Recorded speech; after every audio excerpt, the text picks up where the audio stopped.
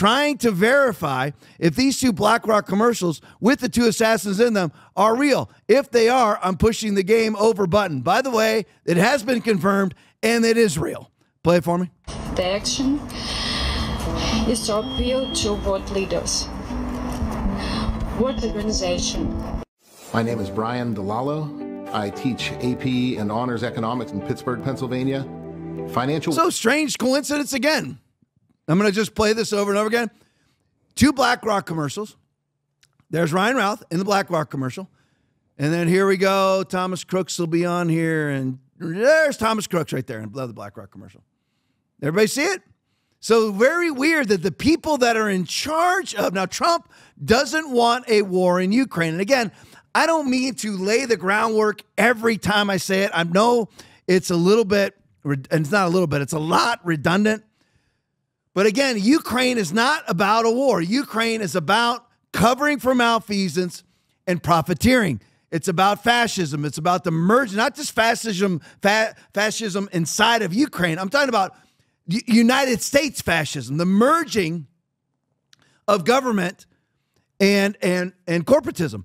That's what Ukraine's all about. Now, who is in charge of rebuilding Ukraine? BlackRock. Who has interests in Ukraine being a part of NATO? Because if Ukraine's a part of NATO, they can only buy their weapons from certified arms dealers like Honeywell, Raytheon, Lockheed Martin, which are all owned by BlackRock.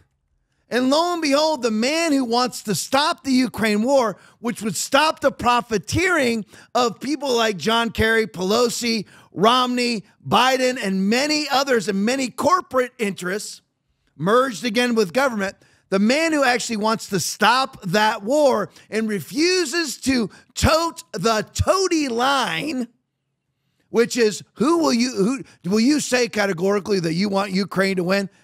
Why would you want one totalitarian government to defeat another totalitarian government? Why? Again, it goes back to Iraq and Iran. Are you rooting for Saddam Hussein or the mullahs inside of Iran? Talk about Sophie's choice, right? You don't ever make those decisions. You simply stay out of them. So the man who wants to stop the profiteering of all of these globalist, bourgeois, leftist elitists and the covering of the malfeasance inside of Ukraine via the Ukraine war, the man who wants to stop that war, Donald J. Trump, he ends up on a golf course with Routh, a man who was facilitating the war in Ukraine, bringing warm bodies via no-look passports into Ukraine.